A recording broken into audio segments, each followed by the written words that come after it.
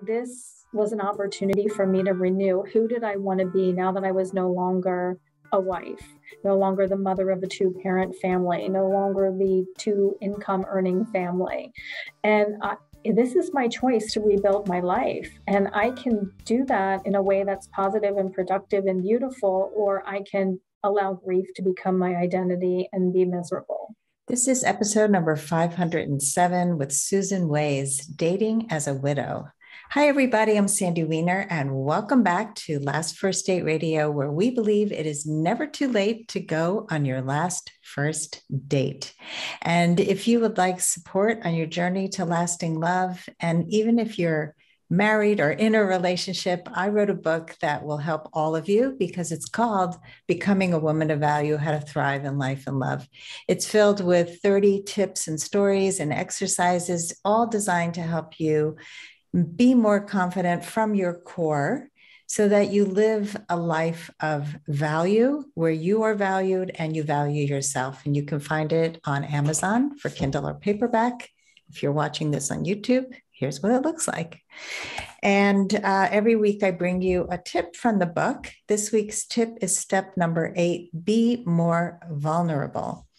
Vulnerability got a bad rap for a long time. And Brene Brown, if you haven't heard of her, you've been living under a rock, but Brene Brown became like the queen of vulnerability. And she really shined a light on why vulnerability is so important in our lives.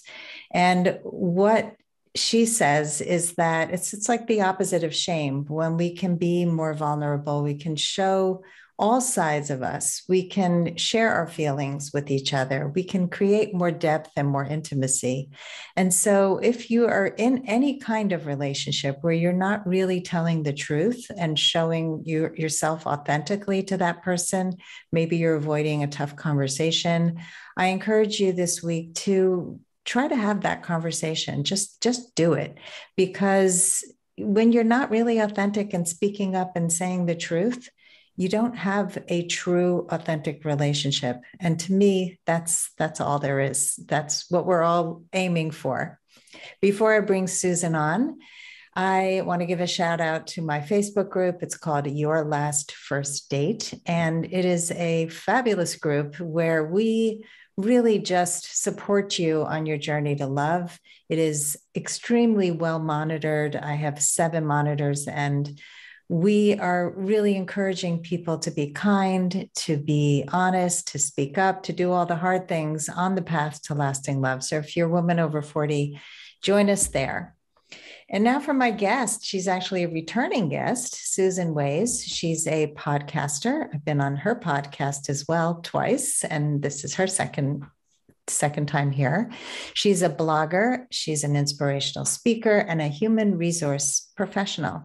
After she lost her husband to lung cancer in 2017, she embarked on a grief journey, and that inspired her to create her podcast called Tendrils of Grief. It's a fabulous podcast. Go check it out. And her goal is to create a space of shared stories that are relatable and connect grievers together in the spirit of healing, understanding, and psychological safety. Welcome back to the show, Susan. Thank you. I am honored to be here again. So let's talk about dating as a widow. I've had many clients who are widows, and their experience is a little bit different than somebody who's divorced or never married.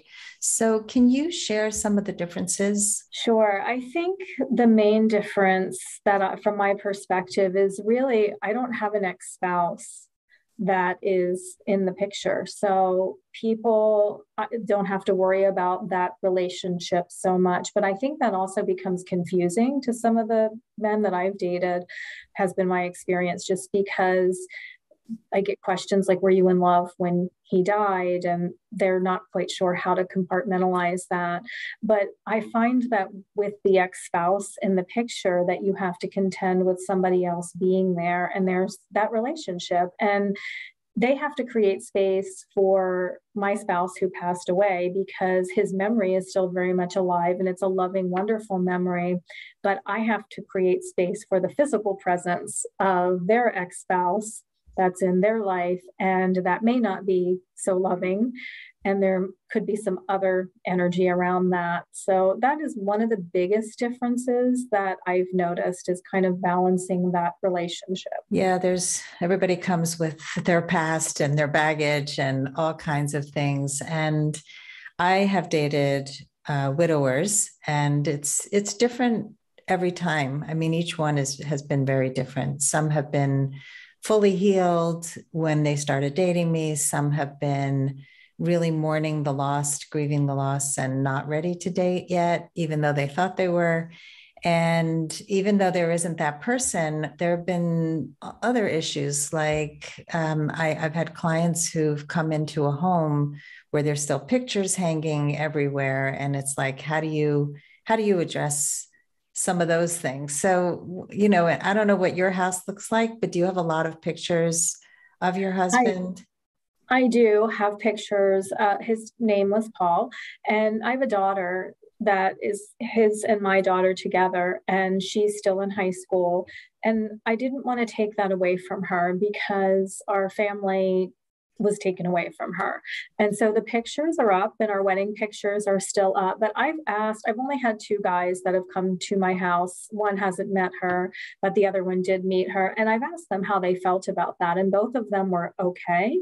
If I was going to be moving in with somebody else, would I have those pictures up? Probably not. I would move them to her room or a space where she could view them if she wanted to. But for right now, I'm still in the house that we lived in together. I still feel like there's an element of family that I want her to be able to remember. And until I meet that special someone where we have a long-term future together, I think they're going to have to be okay with that. Yeah, I like that. That sounds really healthy. And you do have to consider your children. I even remember divorce-wise, when I got divorced, I thought about moving again because I love new adventures. And then I realized that would affect all of my children. And it's not just me. So yeah, I could have had a great adventure, but then I would have been abandoning my children or pulling them away from their father, or just complicating their lives even further. And so, it takes a lot to think about not only yourself, but how are your children going through all that? And how old was she when he passed Madison away? was 14 when he passed away, and she's 18 now, a senior in high school. And still, I mean, his memory is very much alive. And I can tell when she's grieving, she'll wear his clothes.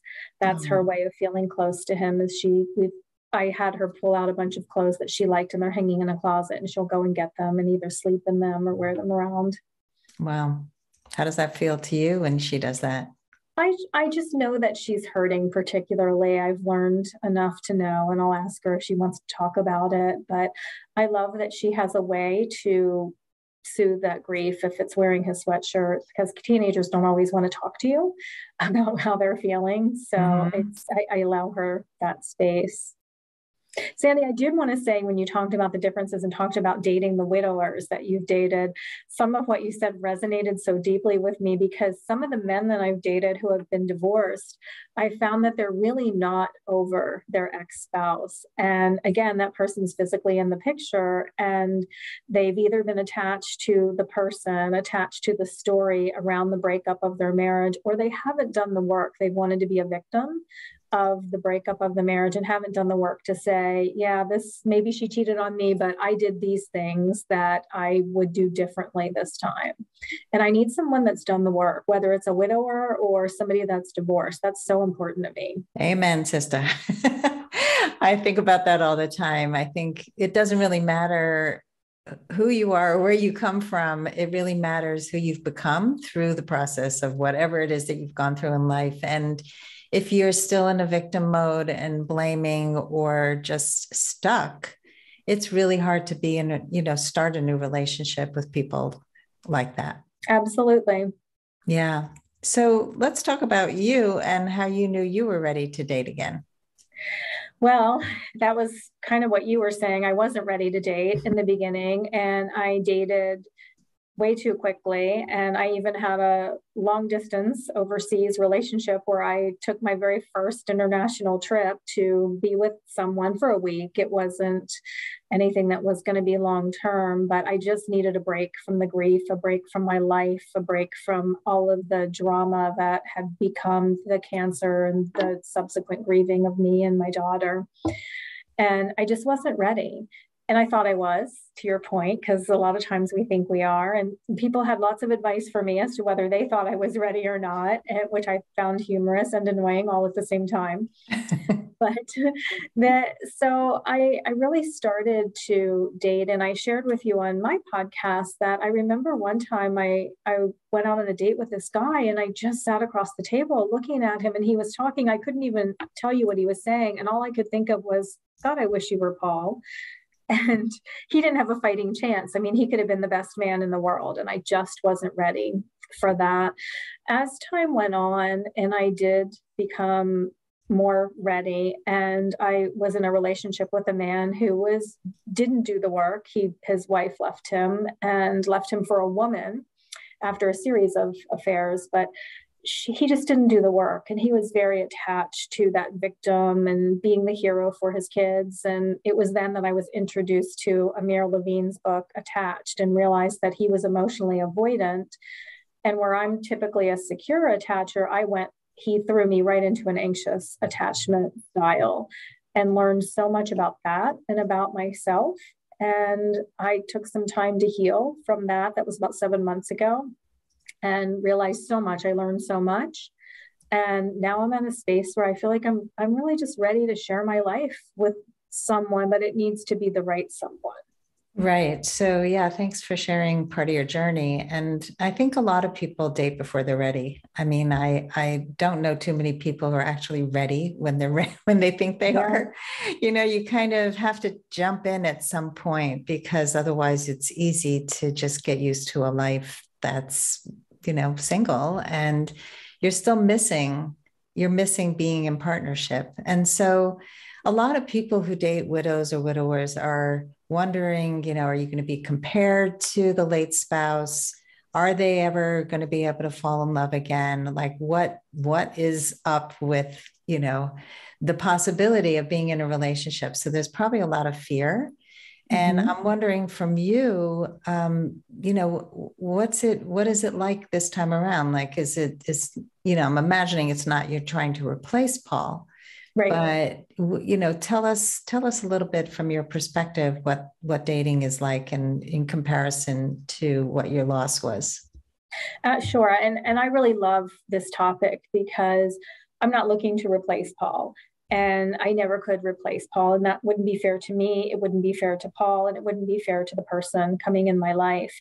I want to create something unique and beautiful that lives in its own space, and have that separate, because where Paul and I were, I want that to be able to remain in its own space. But there are opportunities for a reset. No relationship is perfect. My relationship with Paul was very good. We were great friends, but he didn't drink. And I really enjoy wine and wine tasting. And I want to go to Napa as one of my bucket trip items. And he didn't drink. So I couldn't share that with him. And he wasn't really into traveling. And I love to travel, and I want to explore and do more of that. And I'm looking for somebody that I can create all of these things in this iteration of my life, because we change and we evolve. And when I met Paul, I was a different version of myself, and we kind of grew together. But now at this version of myself, I probably wouldn't have picked him if I met him on a dating site today, because we're so different in our interests and where we are. And there's not co-parenting and building a house together and doing that kind of stuff. It's more about focusing on you and that person and building a relationship off of those commonalities and shared interests at this stage in your life. Yeah, that's beautiful. And I think people need to really take stock of that. I think people who have had any kind of loss, that it's not about replacing somebody or something. It's about having fulfillment, having your values met, having what you really want and need, but not trying to match exactly what you had, because that's impossible. And it would be the most frustrating thing. And also not even what you want. That's absolutely true. And what you said in the opening of the show around vulnerability is so important, because that's one thing dating now. I mean, I haven't dated for a really long time outside of the last couple of years, and I don't know what to do. And there's this fine invisible line between being too vulnerable and not vulnerable enough. And I have really struggled trying to master that skill of learning where that sweet spot is, of letting somebody know that you're interested, but not being, just because the loneliness when you're a widow is incredible, because something was taken away from you that you loved. Yeah. And it wasn't your choice. So it's just really trying to not finding that person that comes in and you're like, oh my gosh, you're here, let me call you every day and text you 100 times, and really allowing somebody to kind of lean into the natural cadence of a relationship. Yeah, whatever that looks like. Right? And, and you're reminding me of several clients I've had who have gone from a really unhealthy relationship to kind of, I'm thinking of vulnerability, but really having like an emotional affair with somebody who actually pays attention, who makes them feel seen and heard and valued. And it's very easy to go from that deficit. And I think I would imagine that anybody who's been a caretaker for a long time and hasn't really had that back and forth, real healthy relationship at the end of life, some people have a long sickness, some people have a short. So I know somebody whose husband was murdered. It's all different. People who were not sick at all, and then suddenly, bam, they're gone and you have no preparation. So I have a neighbor whose husband was sick for about 14 years. And at the end stage of his life, he was in a wheelchair, couldn't speak, couldn't really move anything but his eyes. And he had full-time help. And I know that her life was extremely difficult. Yes. But I also know that this was her life, and it gave her a sense of purpose and meaning to be there for him and to coordinate care. And, grieving is complicated. Let's take a quick break to hear from our sponsors. This episode is brought to you by Amazon Music Unlimited. You can listen to over 70 million songs and thousands of playlists and stations. Plus, you can now stream your favorite podcasts like Last First Date Radio. You can listen to any song, anytime, anywhere, on any of your devices, your smartphone, your tablet, your PC or Mac, Fire TV, and any Alexa-enabled devices like the Amazon Echo. Get Amazon Music Unlimited for free for 30 days. Just head on over to getamazonmusic.com/lastfirstdate to learn more and claim this offer. Let's talk a little bit about the grief process, because Sure. I've had clients who really were still grieving, and they kept comparing everyone they were meeting to their husband who they lost. Is there, what did you do to grieve? And do you have any suggestions for people who are grieving? Sure. So going back a little bit to what you said about the emotional affair, that was really how I got involved with the person overseas, because it was just everything I wanted it to be. And I actually went to overseas to visit him twice. And it was just that beautiful, wonderful, not reality of a relationship. And that was a part of how I actually processed through my grief. It was an avoidance part of it. And I think we all go through an avoidance, whether it's working too much or drinking or watching Netflix, whatever that is. And mine just happened to be the dating and having the emotional affair with this person that was just not sustainable. But the healthier side of my grief journey really involved a lot of talking to people. I did therapy, I listened to podcasts, I read books, I just really did the work. And I tell this story on my podcast that after about 15 months of being just down and out miserable and feeling like I was miserable to be around because I was angry and just felt so cheated by the universe, and I started a gratitude journal. And that was the turning point for me. And I resentfully started the gratitude journal in the beginning. And I just, from there, really started to adopt this attitude of gratitude, because once you let it in, it begins to come in a little bit more and a little bit more naturally. And I started my podcast through this journey and was able to talk to other people who, we all feel like we're the only one in the world who feels this way, and nobody understands our grief and nobody understands our love. But it's not the case. Everybody's different, but there's a lot of shared, which is why I came up with the title Tendrils of Grief, because there's all these shared tendrils, whether you've lost a child or a parent or a spouse, a best friend, where you can sit and talk to somebody and say, oh gosh, yes, that happened to me.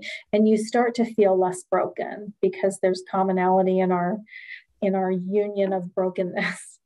So I think it was just really that.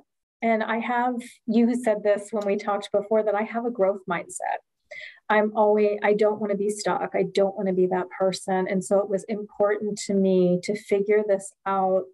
And it also, Sandy, is an opportunity. Like, we have the gift of humans to renew, whether it's a new week, a new day, a new year. And this was an opportunity for me to renew. Who did I want to be now that I was no longer a wife, no longer the mother of a 2-parent family, no longer the 2-income earning family? And this is my choice to rebuild my life. And I can do that in a way that's positive and productive and beautiful, or I can allow grief to become my identity and be miserable. Really a great message. I think we all have that opportunity and a lot of us don't see it. So yes, no matter where you come from or what you've been through, we can renew, we can create a new life and a new identity. And I think, anybody who's gone through any kind of loss, you are changed. And instead of just being stuck wishing that you were what you were, who are you now? I mean, even something as simple as, I dated a guy, one of the first people I was in a relationship with after my divorce. He was not in good shape. He was nice looking and slim, but he had no exercise routine at all. He ate terribly. These were things that really were against my value system. And when I would talk to him about it, he'd say, well, I used to be on the oldest guy on the softball team. I used to be this, I used to do this. And I'm like, I don't really care what you used to do because I'm dating you now. And right. Who you are now is a person who sits on his ass, right? Right. And eats sweet candy and anyway, but that's what's important. I used to work out like a crazy person, but I don't do that now, but I do have an exercise routine because it's important to me to stay healthy. And so, that re-identification, who are you? Who do you choose to be? What habits do you want to have? And gratitude is such an important piece. I just had somebody on who is going to, I don't know if her show is airing maybe right before yours, but her whole story was about meditation and gratitude and having it help you on your journey to love. And she had this really fun little sentence stem kind of thing to use, like when you're complaining about something. And so I'll do it with you. What's something that you can share with me that you've been complaining about lately? Well, oh goodness. So I try not to do this because I don't want to have a self-fulfilling prophecy, but I am on dating sites and complaining about the men that are there who are emotionally unavailable, but are there for other reasons.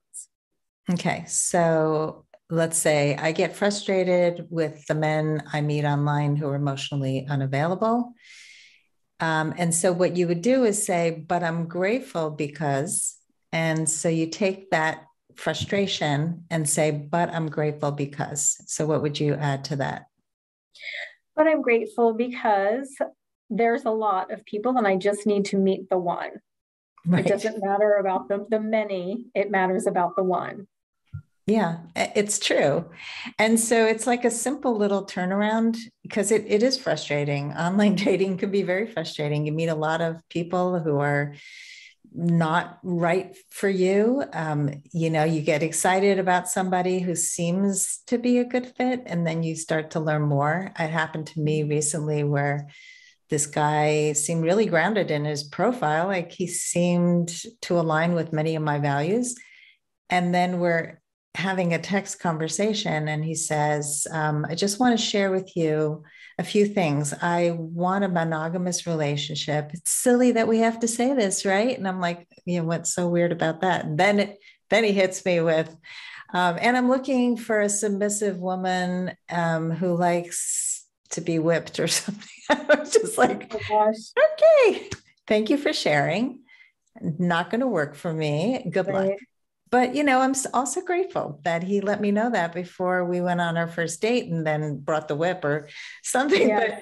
But, and I'll tell you something, it's not, so to me, it's not about his kink and whatever he's into.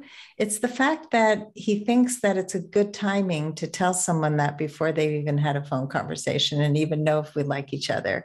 Because people can have, all different sexual desires. But if you don't even know someone, I'm not having that conversation. So that it was really the timing of it more than anything. Not that I would necessarily be into whips, but it's just, I think we have to understand the next layer of what all this stuff is. I've started this in my life, like they're just the saying, and I tell people all the time, first things first. And that's not first things. And first things first are let's have a phone call and see if we like each other. And then the first things first becomes let's go on a date and see. And that shouldn't be entering into any of that until you get to that point. And I find too that with this online dating world, it's one of two extremes. Either people are emotionally avoidant and they have no intention of settling down with anyone, or they want to be married after the first date. And it's, again, I just need to find the one that mirrors my values in that arena where we kind of settle into something at whatever a typical pace would be, but whatever that pace is that feels comfortable for us. Yeah, I mean, dating is really about revealing layers one after the other. It's not about dumping your whole life out and here I am, because we can't handle that. Like if you were to be on a first date and you start to talk about Paul's illness and then got into the details of the hospital and, I don't know, like what cancer treatments were like that's not something that people want to hear on a first date, I'm imagining. But a lot of people are still stuck there. And so they will share. And, one of the clients I was talking about before, who was really struggling with comparing every man she was dating with her husband, who she lost, she would go on dates with widowers, and then they would just get into a conversation about their loss. And so what do you want people to know about that? I went out with a guy who I really, really liked. And on our very first date, he told me that he was the adult child of an alcoholic and the survivor of child sexual abuse. And that's some heavy shit to lay on somebody on the first date. And I really didn't know how to feel about that, because then obviously you want to get into a conversation about the work that they've done, because there's a lot of residual stuff that comes with that too, that can play out in your relationships. But to your point, that's the first date is not where you want to be getting into somebody's therapeutic background and what type of work they did to recover from that. So we don't necessarily need to know that. But the same thing when I go out with people, if they ask questions, I will answer them openly and honestly. But I don't give too much information, because some of it's very personal and private, and I will share it with people once we are closer and I know that they're going to be around. But some of it is not flattering to Paul's memory of things that he went through. I feel like there's a respect issue for our relationship that we had, a respect issue for my daughter, and then a respect issue for what I'm building, because I just don't want it to be about Paul and me and what I went through with Paul. I want it to be about what you and I are building together. And the guy that I had dated that was emotionally unavailable, that I said his wife left him for another woman, he talked about her constantly. And when I brought it up to him, he accused me of being jealous and threatened by her. And I was like, oh, good Lord. Like, no, I need you to not talk about her. This has nothing to do with being jealous or threatened. I just, talk about her a little bit, but I don't want every one of our conversations to revolve around her. And he introduced her into most of our conversations one way or another. And I was very aware of that and did not do that with Paul because I didn't want to put him in that same situation that he was putting me in. Yeah. I mean, I teach a lot of redirecting conversation techniques to my clients because of things like this, like those two examples of dating somebody who keeps talking about an ex, and sharing too much of your personal history. And it's a lot to dump on somebody who you don't yet know. And even if you do know them well, to keep hearing about an ex feels like they're stuck and that they don't deserve to have a place in this relationship. And my son has a great line, which is, what does your therapist have to say about that? I love that. Oh my gosh. I don't know where he heard it, but it's one of my favorite lines. It's like, instead of feeling like you have to shut the person down or fix them, redirect, right? That's perfect. Yeah, you're going to find out a lot by asking that question. So, Susan, for anybody out there who is dating a widow or widower, what would you like them to know? Oh, I would like them to know that, wow, that's such a great question, Sandy, because there's so many things spinning through my mind right now. But I really want them to know that we believe in love. That's what I want people to know about me is I believe in love. I believe in being in a monogamous long-term relationship with somebody. I'm open to the idea of marriage again. I believe in second chances.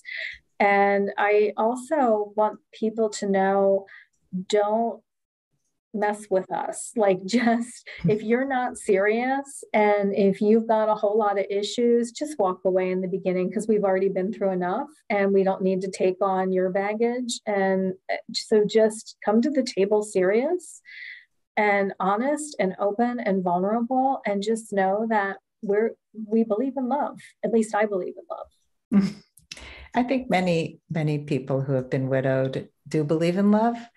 A lot of them are afraid of losing again. And I have a friend who married somebody much older than she is.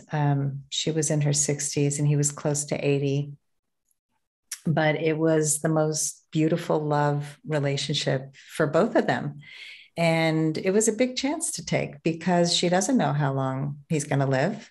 But their wedding was absolutely beautiful. He's sick also. He's got some form of cancer that's it's terminal, but it's slow and he's functional.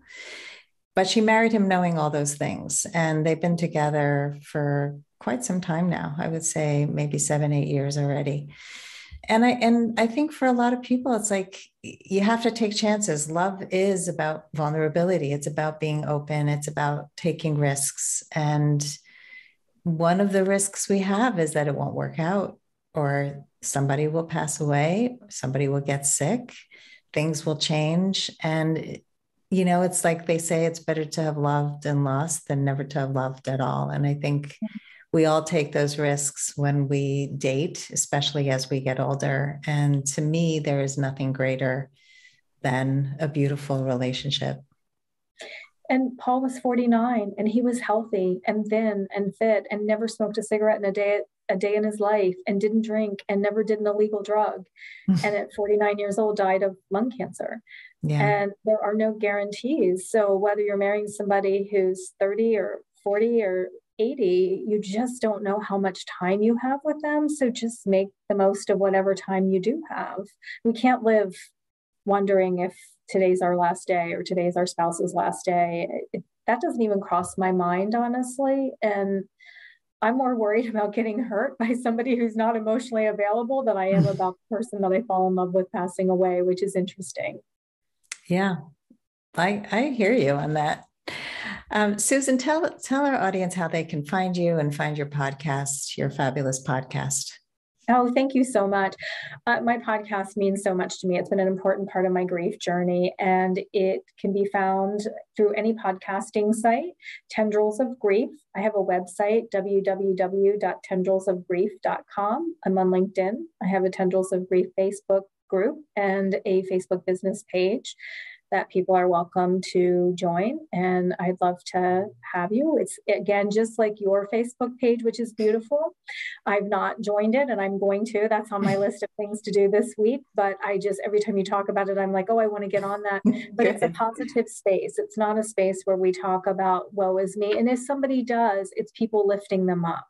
It's not people saying, yes, my life sucks too. And somebody said it beautifully, like, it's not the one-upping people that's a problem now. It's the one-downing people. Like, you're bad, but let me tell you how I'm worse. And we don't do that. It's a lot of uplifting, and it's a lot of, you're going to get through this. And I heard the most beautiful thing that I want to share with everybody is that when I talk to people, it's not that I'm invalidating your pain. I'm validating your ability to get through and beyond that pain on the other side. And that's the person I want to be for others. I love that. Well, you have such incredible wisdom, values, vulnerability, the willingness to open yourself up again. And I enjoy every conversation I have with you, Susan. So thank you so much.